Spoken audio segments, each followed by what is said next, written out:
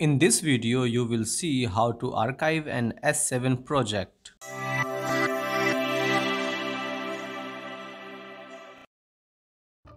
In order to archive an S7 project, all editors accessing the project must be closed. Select the File menu, choose Archive.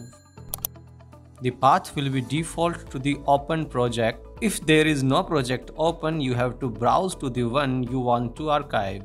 Select the folder you want to store the archive in and click Save. If you see the message Archive on multiple data media, the default is No.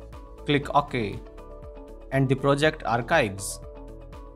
If you would like to turn the option to archive on multiple data media off, click the option menu in SIMATIC Manager.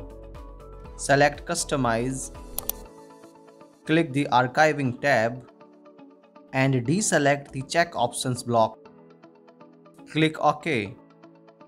Let's archive again by choosing File, Archive. The open project is the default. Click OK. Choose the storage location and click Save. This time the project archives with no pop-up. And that concludes this video. Thank you so much.